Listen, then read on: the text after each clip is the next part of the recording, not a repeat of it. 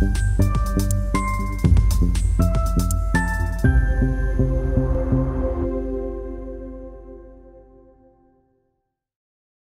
and welcome to Healthmark's 7 Days of CEUs, where we're celebrating you, the sterile processing technician, and your contributions to patient safety. For each day of CS Week, one of Healthmark's educators will be presenting an educational video worth 1 CEU that you can use towards your recertification. It's just Healthmark's small way of saying thank you for everything that you do to save patients' lives and for being the heartbeat of the hospital. So with that, happy CS Week, and let's get to today's video.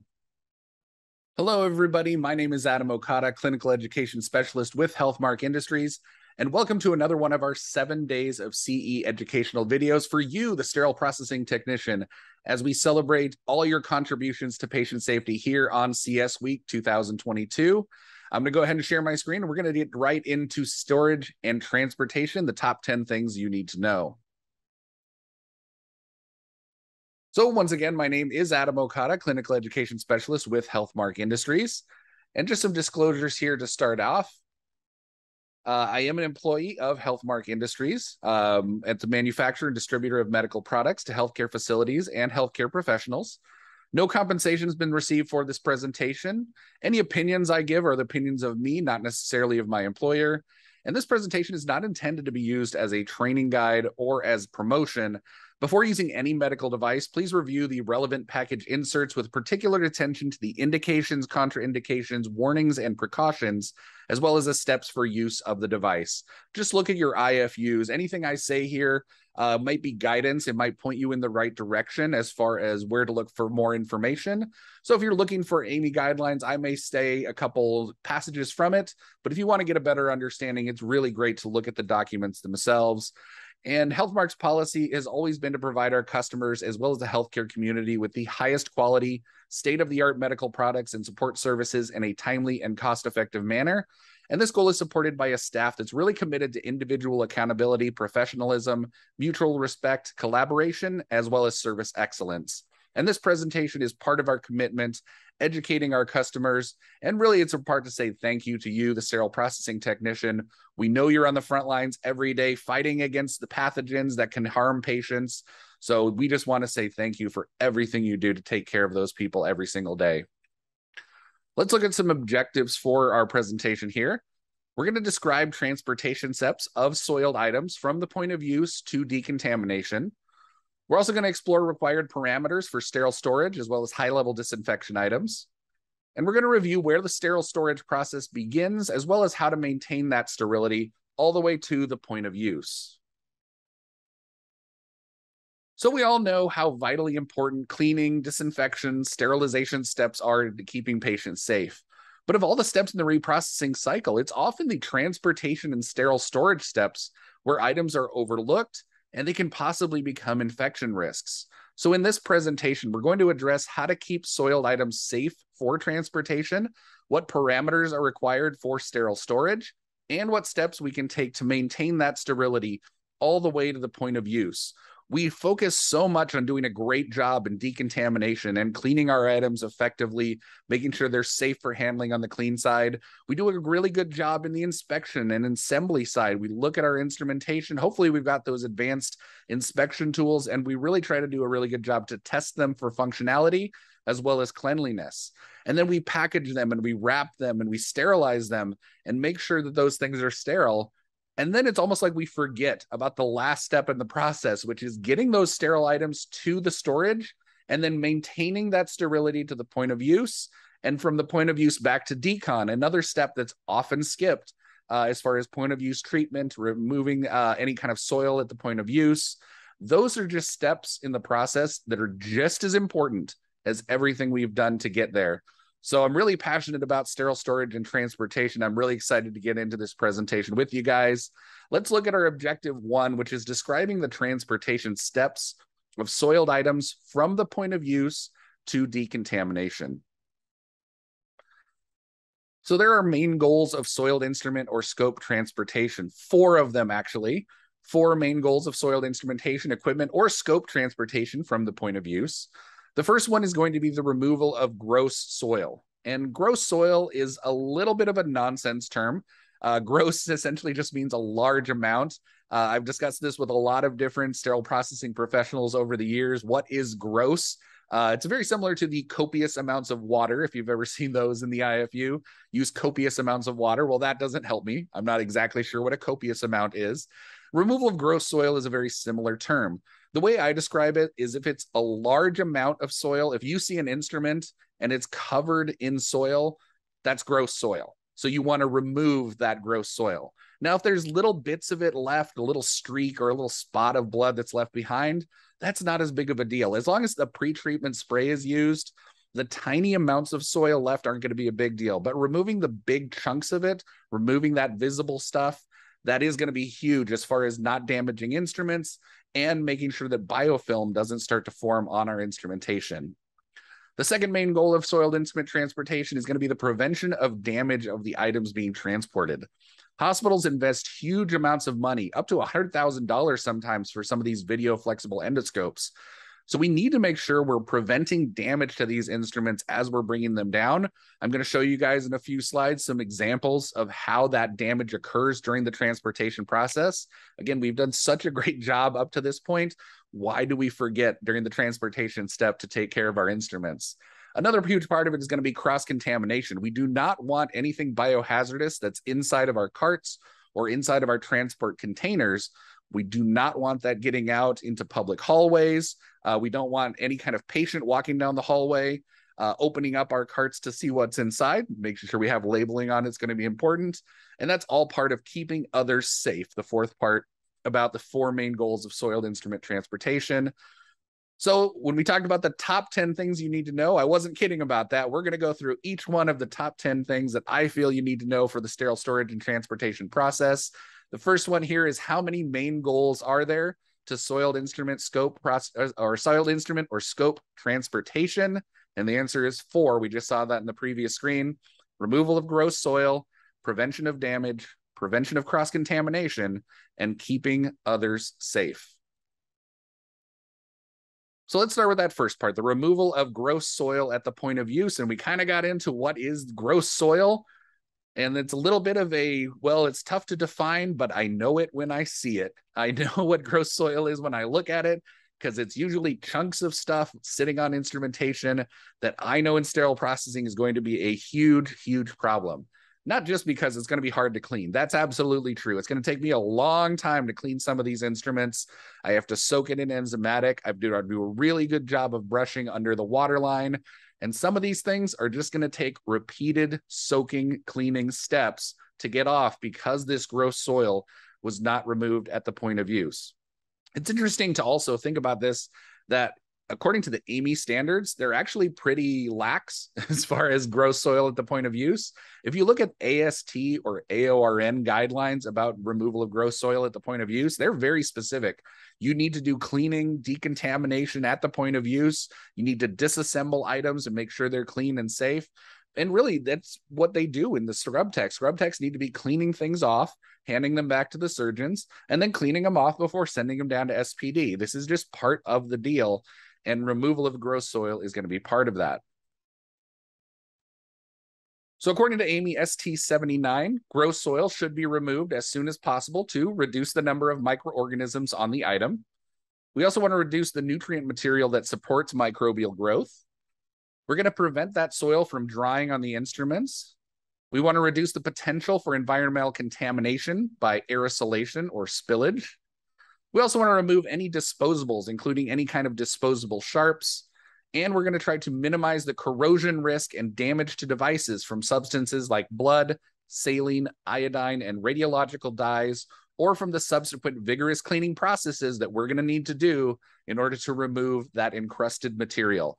So there's a lot of reasons behind it. Biofilm, damage to instruments, all of those things apply. Really, it needs to be done. It's really the most important step in this prevention of damage is going to be that removal of gross soil at the point of use. But let's get into prevention of damage too. This is another one of those where I think a picture says 1,000 words.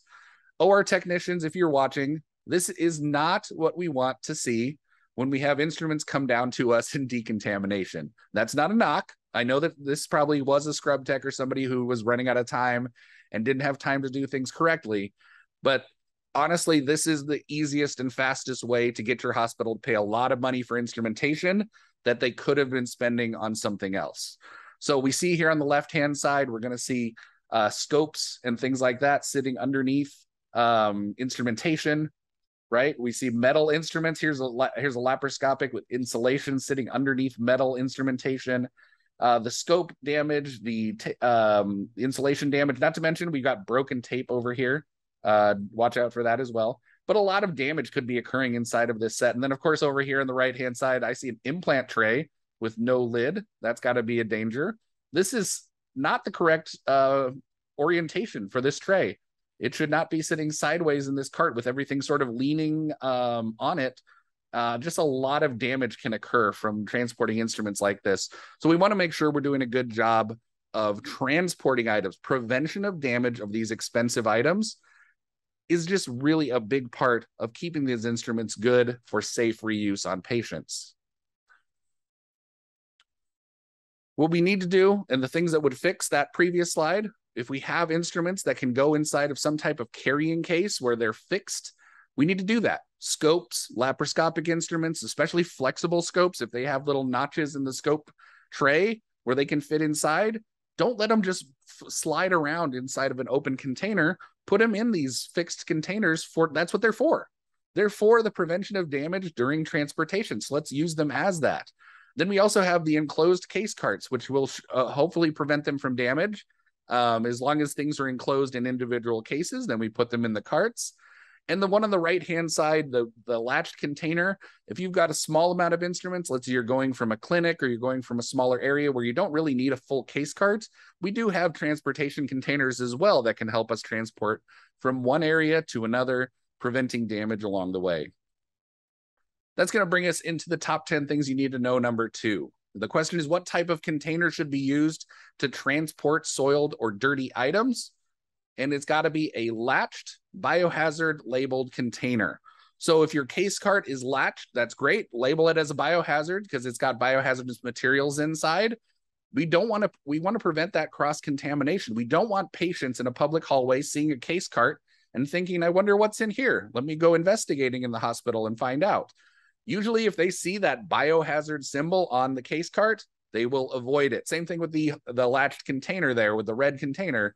We saw that if we're transporting items, we want to make sure they're in some type of latched and some sort of biohazard labeled container as they're coming down to SPD. We're avoiding that cross-contamination, and it's really going to be a part of keeping others safe.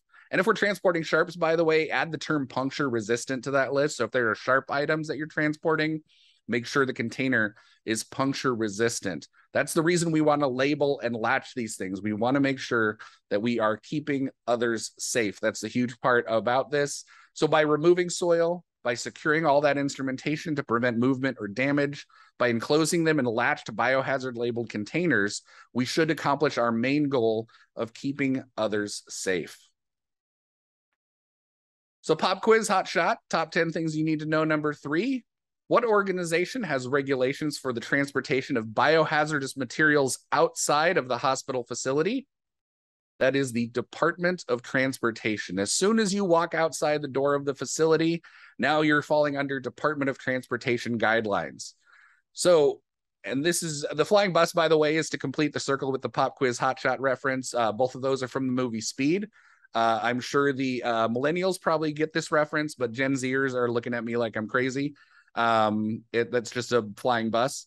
But trust me, if you imagine a young John Wick in an action movie on a bus, that's essentially the movie Speed. That's what we're talking about here.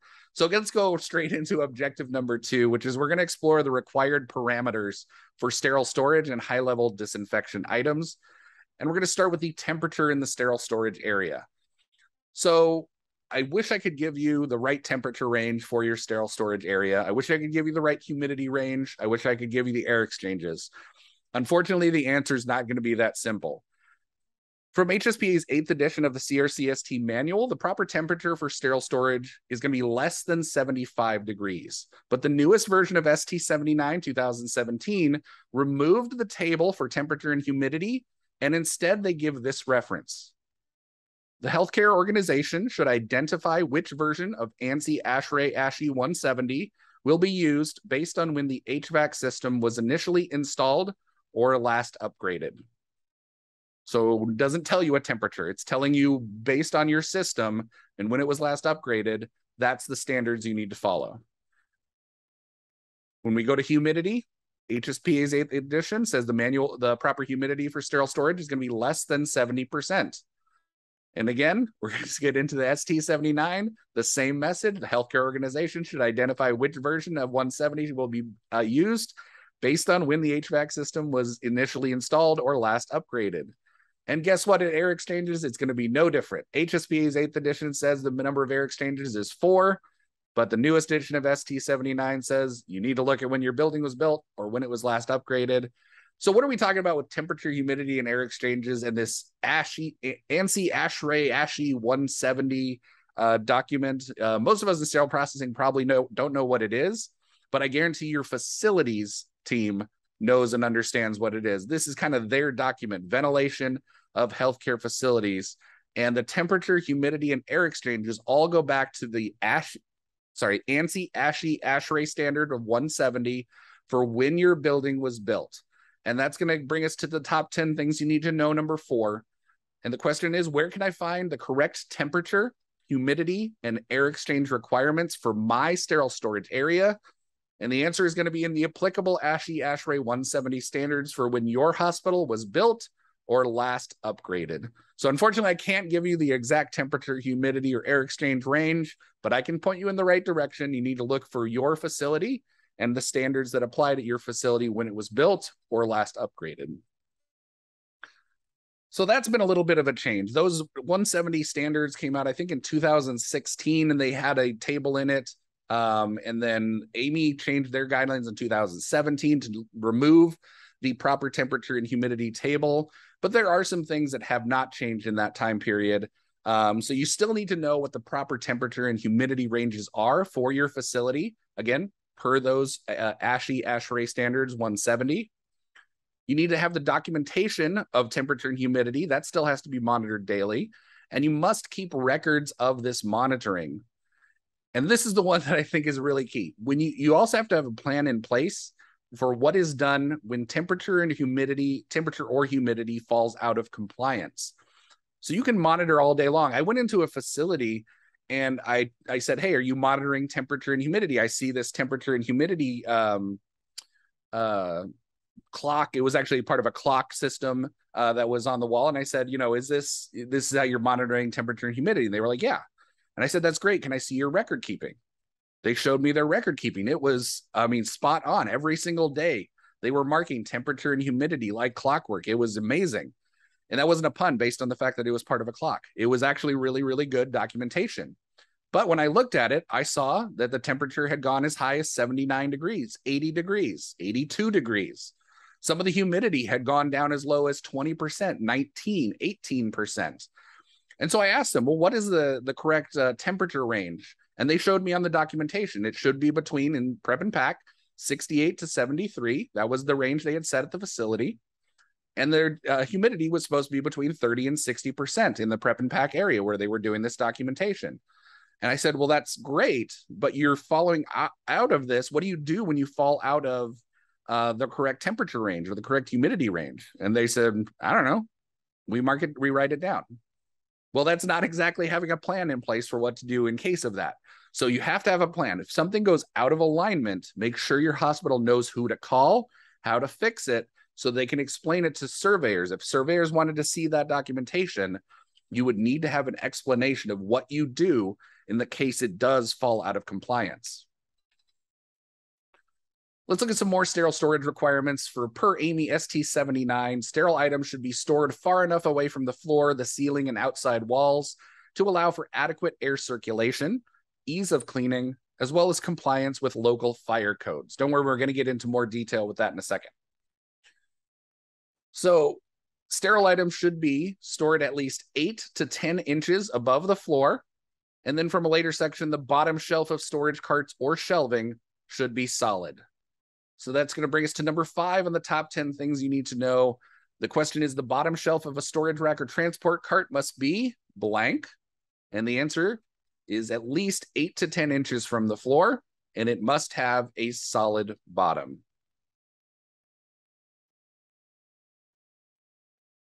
From the same section, sterile items should be at least 18 inches below the ceiling or the level of the sprinkler heads, and at least 2 inches from outside walls. Guess what? That's going to lead us to number 6 in the top 10 things you need to know. The question is, the minimum open space is 18 inches between the top of the packages and the answer is the ceiling or sprinkler head. So if there is no sprinkler head, or if the sprinkler head is built into the ceiling, then it would be the ceiling. But if you do have sprinkler heads like this place here, you cannot have boxes stored that close to the ceiling. That would be a very clear violation of the 18 inches rule. And that's not just, by the way, Amy saying you need to have 18 inches between. That's usually a fire code violation. This is a really big deal. So if facilities check comes and checks you during a survey, a facilities check, and they see something like that, they're absolutely going to give you a finding because that's a fire code violation. So this is what we want to see. Below that sprinkler head, at least 18 inches between that and the storage line. Very clear, number 6 in the top 10 things you need to know. 18 inches between the ceiling or sprinkler head and the top of the top packages. We're going to keep going here in AMY ST79 with our storage requirements. Sterile items should be stored in such a way that wrapped packages are not stored beneath rigid sterilization containers on the same shelf. If you have wrapped items, please do not put them on the bottom, any rigid containers stacked directly on top of it. Some of those wrapped items may not have lids. Some of those rigid containers are very, very heavy. And when you drag them or pull them off the shelf, it's probably going to take some tape and part of the wrap with it, which is then an event that makes that item unsterile. We'll get to event-related sterility in a little bit, but it's specifically stated in the guidelines, that we need to make sure that we're not putting rigid containers on top of wrapped items. We're going to continue from that same section about sterile items. They should be positioned so that packaging is not crushed, bent, compressed, or punctured, and so that their sterility is not otherwise compromised. So when I look at the picture on the right, my first instinct is to say everything looks great. Everything looks good. That looks like a normal sterile storage area. I don't really have a lot of complaints about it, but it's a little bit of a Where's Waldo.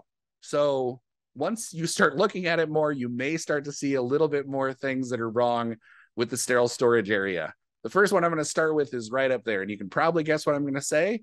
It's too high. It does not look like it's 18 inches from the ceiling or from the sprinkler head. So I'm guessing those packages up there, and especially like anything that's really close to the lighting like that, where it's very clear that it's close to the ceiling, is going to become a problem. That's not it's definitely in violation of fire code, definitely something a facilities surveyor is going to catch. The second thing I saw is over here. I see kind of boxes and sterile peel pouches and a sterile wrap kind of leaning against the peel pouches. If you look at what that says on the screen, you do not want to have that packaging crushed, bent, compressed, or punctured. And if you have this thing stacked on top of, or too many peel pouches in an area, or these things are just kind of leaning against each other, that's where you get crushed packages, compromised packages, compressed, and that's going to create a problem. This is not necessarily a problem. We're going to talk about the stacking of the wrap trays in a little bit, what Amy says about it, and then also what is best practice for the wrapped items. But when I look at that, I also think about the weight of those items and the fact that there's probably tape on the top and the bottom of each of those packages. So we'll get into that in a little bit later, but I don't know if that many wrapped items on top of each other is going to be a great thing. And the last thing I saw was over here. There's wrapped items sticking out of the shelf. And anytime you have items that are kind of sticking away from the shelf, I imagine people walking through that corridor and banging a cart into it, or banging a leg or banging a shoulder into it, anything like that. But especially if you can do a cart and it's going at full speed and you hit it, that wrap's going to be torn. So anything hanging off of a shelf is a red flag that there's probably going to be some sterile issues. And we talked about this early on in this presentation. We can't just forget about all the things we've learned and know about sterility and sterility maintenance just because we've sterilized an item. Maintaining that sterility all the way to the point of use is a vital part of this sterile storage process. And that brings me to objective 3, which is reviewing where the sterile storage process begins and how to maintain that sterility all the way to the point of use.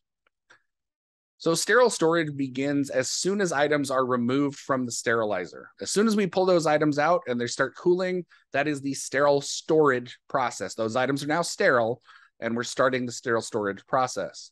Once they're removed from the sterilizer, they should be moved to a designated cooling area. And this area should be close to the sterilizers, as close as possible, because the more you move that hot cart as it comes out of the sterilizer, it's going to cause air currents to flow over the warm items.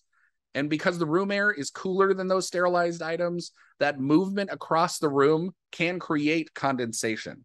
So we have a hot cart coming out of the sterilizer, and then you take that cart all the way across the room, that's going to be a problem. You want to make sure that air storage area is as close as possible to the sterilizer. A lot of times we just tell people to just unload it and just park it there. Let it sit there hot for about 30 minutes, get kind of acclimated to the temperature. And that brings us to our next section, which is waiting for items to cool. We need to have these temperature guns, infrared guns. We see them all the time with COVID now. It should be no big deal to have them in our departments. Packages should not be touched until they reach room temperature. Touching warm packages can cause the packages to become contaminated from microbes on the skin transferring through the warm packaging material.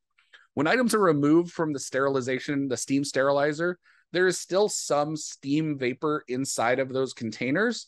And that steam vapor, if you think about what it is, it wants to pull the steam and whatever in the outside in. That's how the steam is going to penetrate through the wraps and the packages and is going to contact all the surfaces inside, that steam vapor. So when it's still present after the cycle and you put your hand, which has some moisture on it, that steam vapor is going to want to pull in the microbes from your hands inside the packages. Please don't touch items until they're 100% cool. Again, I used to work at a hospital where we would take items out of the sterilizer, and then we would grab them with our bare hands and move them to a cooling rack. And this cooling rack was where we would allow them to cool faster for the OR because they wanted them quicker. And it would cool them faster. But I wonder how much damage or contamination we may have done grabbing them with bare hands and moving them to a cooling rack. So wait for the items to cool, wait for all that steam vapor to disappear. That's when it'll be safe to handle. Use your infrared gun as your guideline. So event-related sterility. This is something that I think is very misunderstood. So I'm going to do my best to create a little bit of clarity when it comes to event-related sterility and what that means. Event-related sterility is a concept, and it's a concept that sterile products remain sterile until an event occurs to make them unsterile. Some people have interpreted event-related sterility to mean this, that sterility is guaranteed until the package is damaged or opened. And it's a simple statement. I wish it had a little more nuance on it because I think there's a lot more to event-related sterility, and I'm going to try to convince you that event-related sterility does not mean it can stay on the shelf forever. That's going to be my purpose in these next few slides. Let's look at what Amy says about event-related sterility. So the healthcare facility should establish policies and procedures for determining shelf life. And the shelf life of facility sterilized items is event-related and should be based on the quality of the packaging material, the storage conditions, the methods and conditions of transport, and the amount and conditions of handling. Now, there's a lot to unpack there. So there's a rationale under that statement from NAME ST 79. The rationale says shelf life is not simply a matter of sterility maintenance, but it's also a function of device degradation and inventory control. So when I look at that statement, the way that I interpret that rationale is that sterility maintenance, great. We're trying to prevent events that will cause the item to become unsterile. We don't want it to be wet. We don't want any tears in our packages or any holes in our wraps. That's all part of sterility maintenance. That second part, the function of device degradation, to me, that's the shelf life of the products. If your product that you're wrapping in, peel pouch, wrap, rigid container, filter, whatever it is, if there's a shelf life on it, that has to do with device degradation, and shelf life or expiration dates have a part of that. Now, we used to have the dating system, right? We used to date everything for 1 year, 2 years, and then everything had to come off the shelf. And we changed that to this event-related sterility. It can stay on the shelf as long as no event has made it unsterile. But we forget that the packages themselves have events that could cause them to be unsterile. If we have an expiration date on our peel pouches, That's an event once it hits the expiration date that now our items should not be considered sterile anymore. And then inventory control is the last part of that sentence. If you've got an item that's been sitting on the shelf for 10 years and it's still in the sterile package, that item might still be sterile. I mean, I'm depending that on whatever the package is. If there's no expiration date on it, everything has been perfect with the conditions, it's never been handled, anything like that. Possibly that thing has remained sterile all those years, but why would you want it taking up space on your shelf for that long? So there's got to be some form of the facility policy that needs to take into consideration the expiration date of the package, as well as the inventory control, how often these things need to come off the shelf. So there are some factors that can compromise sterility. One of them is the product life. You need to look at the expiration date of the packaging and look and see, does it have a useful shelf life? The type of material. A lot of these packaging materials do have a defined useful shelf life. With the product life and expiration dates, if you have batteries that are on the shelf, make sure that your batteries are only on the shelf for as long as the expiration date makes them last. When they charge fully, some of them only have 7 days they can be on the shelf. Some say 14, some say 28. So look at your batteries for powered equipment. Those are all have expiration dates, and they're not necessarily event related because that expiration counts as the event.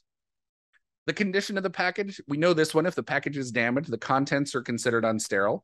The storage transportation condition, so if there's clean, dry shelving required to keep those items sterile, we also need to look at the temperature and humidity of the room, and that should be monitored. And then handling of the product. Lack of proper handling can cause items to become unsterile. The more we handle it, the more likely it is an event will occur. We need to try to not touch these things as often as possible. The less we handle it, the better for maintaining sterility. So with event-related sterility, the one thing I really want to say is there are misconceptions about what event-related sterility means. But to me, event-related sterility does not mean instruments and equipment can stay on your shelf forever. You need to have a policy and procedure in place that takes into consideration the product itself, the packaging materials, looking at all those different things and coming up with a policy and procedure that makes sense. Yes, events are obviously things that will cause them to become unsterile, but I do believe expiration dates and shelf life testing, shelf life dates are also things. So the top 10 things you need to know. Number 7, true or false, under an event-related sterility policy, items in sterile storage can remain on the shelf forever. The answer is false. And I'll give you a story just real quick on an event-related sterility hospital that I was at and I worked at. And one of my jobs on the night shift was pulling down old instruments and repackaging them. So one day I got to an actual shelf that was in our sterile processing department. It was never used. It was on the very, very top. And there was just a lot of old instrumentation they had brought down that was no longer needed, but it stayed in the sterile packaging in the sterile processing department. When I grabbed one item off the shelf, and the label stayed intact after this, so I was able to see the label. It was 12 years old. It had been on the shelf for 12 years. When I touched the package with my hands, it literally disintegrated. The blue wrap disintegrated in my hands. And when I pulled it off the shelf, it was like this explosion of blue powder that went up into the air, and it flowed down on me and got on my scrubs, got all over the floor. And it looked like a blue powder bomb had gone off in the department right there. And it was just from the disintegration of these materials. So 12 years was how long that took. And obviously there was dust on the top of that shelf. There was air currents moving over it. There was other things that were breaking down that product. But according to what most people think of as event related, that should have been a sterile item. Nothing had happened to it. It was sitting there sterile. But over 12 years, it had broken down to the point where it was definitely not going to be sterile inside. So keep those things in mind. And really, do you want something on the shelf for 5 years, 6 years, something like that? Probably not. You probably want to do some form of stock rotation. Let's look at some other factors that can impact sterility. So AAMI guidelines state to refer to manufacturer IFUs whenever you're stacking wrapped items. Stacking wrapped trays may lead to an event that causes an item to be unsterile. So even though AAMI guidelines don't necessarily say don't stack wrapped trays, some of your wrapped manufacturers will say in their IFUs, do not stack wrapped trays, and you have to follow their IFU.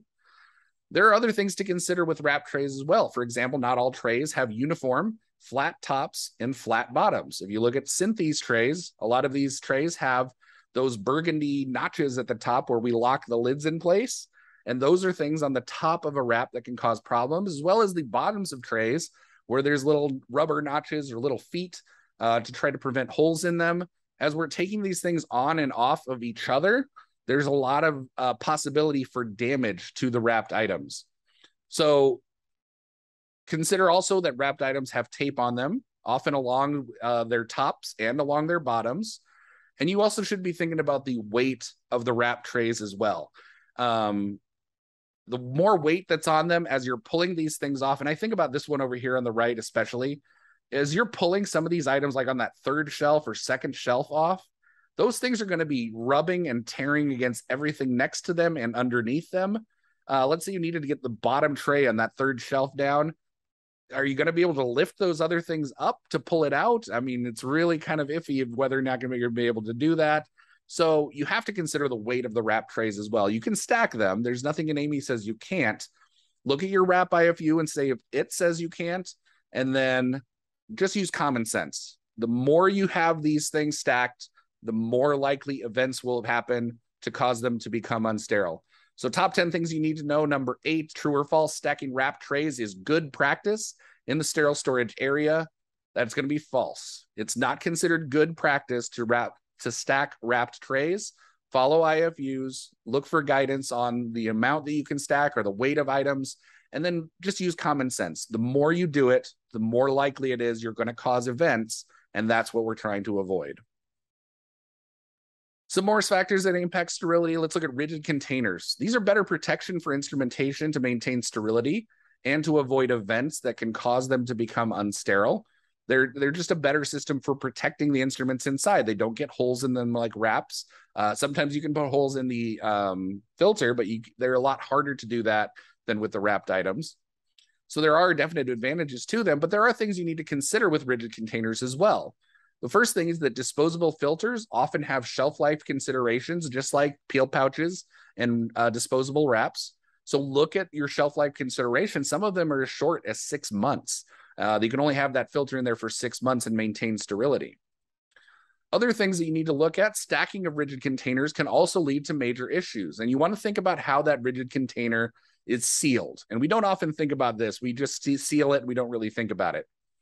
The gasket of the wrapped item essentially has that rubber. You can see it in red there. It's like a rubber edge that's going to create the seal. And it's pressed down against the sharp edge of the container. And where it presses down, when you latch it closed, you're going to feel that pressure of the sharp part of the lid or the sharp part of the container pressing into the gasket of the lid. And that's how that seal is made that will maintain sterility after the sterilization cycle. The sterilant will go through the filters, through into contact all surfaces inside the set, but it will not necessarily be able to get in or out, and no air or microorganisms can get in and out of that seal created by the gasket and the tray itself. So what I see in sterile processing, if you stack rigid containers too high, you need to look at your IFUs for rigid containers. Sometimes they'll say, do not stack more than 3 items, something like that in their IFUs. If you stack them too high, you're risking damaging the gasket because of all the weight and the pressure. And then once you remove that pressure, once you remove all the weight of items being stacked, the gasket may have been warped so badly that when the lid and the container separate, it causes contaminated air to enter the container. So the sharp edge pressed into the gasket, you put hundreds of pounds on top of it. I see these challenges on like Facebook or LinkedIn sometimes where it'll be like, how many rigid containers can you carry? And it'll be like, guys, these muscly guys are carrying 8 to 10 rigid containers on top of each other. And this is what I think about. I think about that gasket on the bottom that's getting pressed down with hundreds of pounds of weight on top of it. And then as soon as they remove that pressure, that gasket's going to lift, and now that tray is no longer going to be sterile. So that's the things my mind goes to, is those gaskets. And I put it as one of my top 10 things you need to know. Number 9 here. What area of the rigid container can be damaged by stacking them too high or too heavy? And the answer is the gasket. So let's get into endoscope storage. The 2021 update to ST79 provides some new guidance for the storage of flexible endoscopes. We're going to dive into what that ST91 actually states about the storage of endoscopes, and then figure out what's changed, what's new, and all these things that we have to update in our departments to comply with the new standards.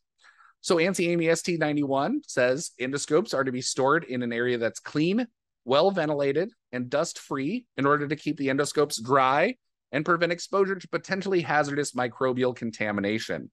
They should be stored in a manner that will protect them from damage or contamination, and in accordance with the endoscope and storage cabinet manufacturer's written IFU.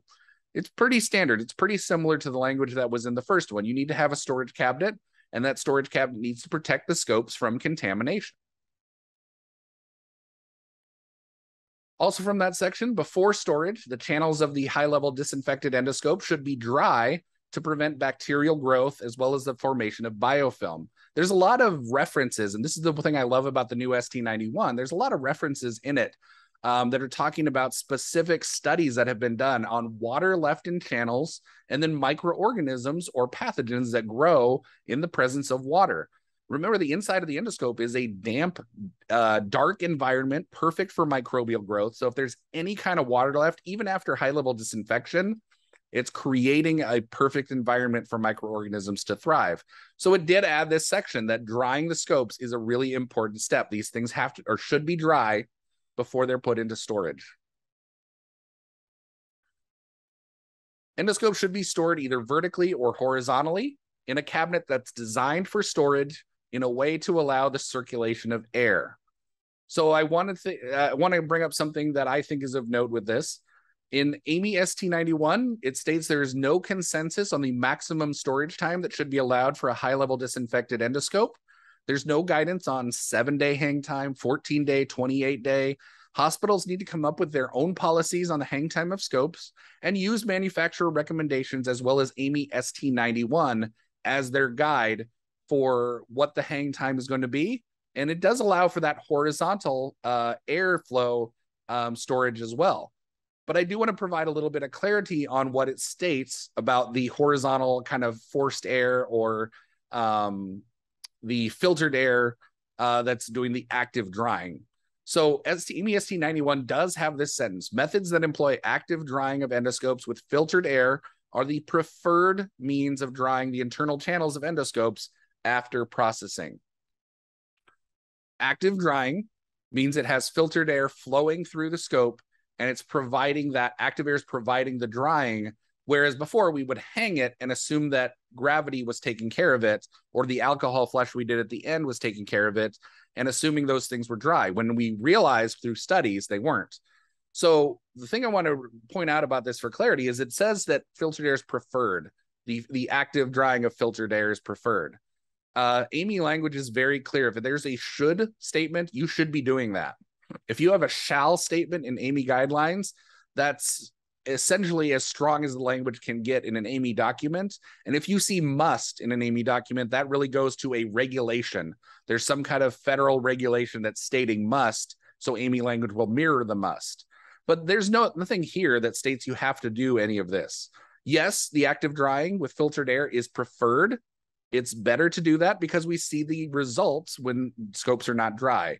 But do you have to right now go out and spend $25,000 on a new filtered air cabinet providing active drying? No. But if your hospital is going to purchase a new storage cabinet, why not purchase the preferred method of drying, which is, again, the active drying with filtered air? So I think there's a lot of misconception that you're going to have to spend hundreds of thousands of dollars right off the bat to comply with AMI ST91. AMI ST91 was a huge step in the right direction, but there's not a lot of musts, shalls, or shoulds when it comes to this equipment. It's only providing best practice recommendations. And again, here it says preferred means, not necessarily something you have to do. So the last one on my top 10 things you need to know, true or false per AMI ST91, scopes subjected to HLD or liquid chemical sterilization must be placed in endoscope drying cabinets with forced air. That is false. Preferred method, not something that you have to do. In conclusion here, transporting from the point of use to decontamination, regardless of the distance between them, should accomplish those 4 main goals: removal of gross soil, prevention of damage, prevention of cross-contamination, as well as keeping others safe. We also have storage requirements that are not the same for each department or site, so make sure you know your ASHI or ASHRAE 170 standards for your facility. Event-related sterility refers to the concept that items will remain sterile until an event occurs to make them unsterile, but expiration dates or shelf life dates can also be events. And the last thing here I want to say is that always, regardless of everything I've said in this presentation, look at your IFUs for your products, for your devices, for your chemical solutions, all those things for the proper guidance. And then if you were interested in anything we saw here, there's a lot of documentation, AMEST 79, AMEST 91, the 8th edition manual, all those things that I cited as proper guidance to look for storage of items. From all of us here at Healthmark, I sincerely want to say thank you for all that you do for taking care of patients. And please have a happy CS week, and we'll see you next time.